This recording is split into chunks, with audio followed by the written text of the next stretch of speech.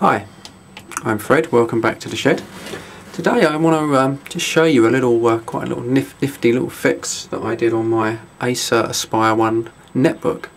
I've had this book a couple of years now and it was running fine, and then one day, just like now, I booted up the laptop and I'm running Windows XP, and the computer booted fine into Windows XP, and then for no reason, after it had been running for probably less than a minute, suddenly, rather abruptly, the computer just shut down. And tried rebooting it, and again it ran for 30-40 seconds, and then once again it shut down, and it didn't seem to be what I did, whatever I did it. And I thought it was completely screwed, and I did actually go on the internet and I found a little fix which I'm going to share with you today, and hopefully it saved my little netbook, and hopefully it will do the same to you. So as I said, you know, I was working just like this, just the computer booted up, and in 1 minute it was working, and the next minute it went black, and that was it. Good night. First thing you need to do for this to actually work is you need to establish whether you're actually suffering from a hardware fault or a software fault. And to do that is that we need to go into the BIOS page, which is something you probably wouldn't normally delve about with. But it's very easy to get into. All you have to do is when the machine boots, when the Acer logo comes up, just press the F2 key, which is the one just there. There we go. And then you're straight away into the BIOS screen. Now what happens next actually determines what the fault is actually on your netbook. If we sit here and the BIOS screen remains loaded and the computer carries on working, say 2 or 3 minutes, 4 minutes, then it's most likely you've got a software fault. However, if your computer was like mine and we went into the BIOS screen, and in 1 minute the screen was on, and in the next minute the screen goes black again, then you can pretty well be sure that you've actually got a hardware fault. Now thankfully, 90% of the hardware faults on the Acer One is actually caused by the inoperative working of the cooling fan. What this does, this causes the computer within a minute to become rather hot, and then the overheat protection kicks in, and your computer basically shuts down. Simple as that. It's a well-known fault, and if you Google it, you'll find that quite a few people have had this problem. But there is a little trick that I found that worked twice for mine and brought my computer back to life, and hopefully it'll work for you. I call it the tap and blow technique, which sounds a little bit rude actually, but I can assure you it's perfectly clean. Otherwise YouTube will be probably censoring this video. Right, it's quite easy. What you need to do, turn your Acer Aspire One over, and the bit we're interested in, if you can just make out here, you've got this very raised circular section on the back of your laptop there, and that's actually where the fan is situated. So the first thing we need to do is you need to get sort of something which is like a hard object. I'm going to use just an old AA cell battery here, and just lightly tap around all around that area, that raised circular section, which hopefully will just remove any dust and will hopefully then dislodge the fan.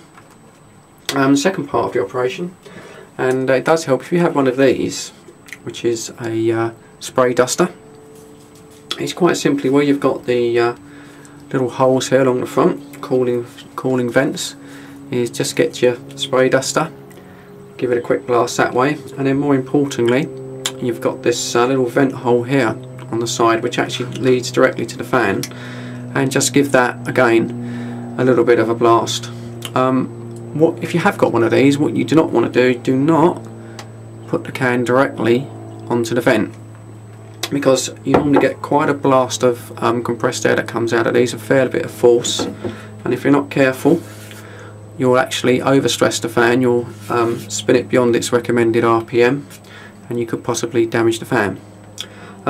If you haven't got one of these, which most people won't have, then just quite simply put your mouth to the actual vents and just give it a quick little blow. Do the same along the front, and if you manage to actually get a tune out of your Acer One, then send it to me and I'll pop it on the end of the video. But just doing that, just doing a tap on the blow there on the back, and then hopefully to switch your machine on, and with any luck you'll find that your Acer will boot up and it will stay on. So once it's actually booted up, you know, if you get past the minute mark, up to 2 or 3 minutes, then it should be fine. If you find that after maybe sort of 3 or 4 minutes it then perhaps blue screens and shuts down again, then it may be possible you're talking of a hard drive failure, which is obviously something entirely different. Right, okay, assuming that that doesn't work, and that once again you start the computer up like this and your screen goes black again, there's one more thing that you can try, and that is called a capacitor clear down. And it's very simple to do. If you're using the power supply, remove the power supply, turn your Acer over like this, and then just using the little clip here, pop out your battery, open up your Acer again, and then what you need to do now is just literally hold your finger down on the power button, and you need to hold it for probably certainly more than 20 seconds, 20-30 seconds. I generally tend to hold mine for about 40 seconds or so. When you've actually finished, if you're using your external power supply, pop your power supply in and then reboot the computer. If like me you haven't got that with you, then just basically slot your battery back in,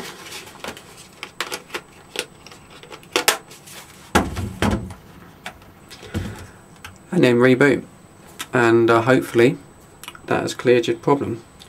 Obviously if your problem persists, then you may be looking at possibly a software problem, and it may be then time to look at maybe reinstalling your software, or maybe reflashing the BIOS, which is something a little bit more technically involved, and I won't go into it within this video. What I'd suggest you do is then you go onto Google and type in Acer Aspire flashing BIOS, and then go from there. But like I say, the little tap and blow technique, for me, that's brought my computer back from the dead about 3 times now, so that's something. So I hope it works for you, and I hope that your computer continues working and everything's okay. So thanks for watching, and I'm Fred, and you've been in the shed.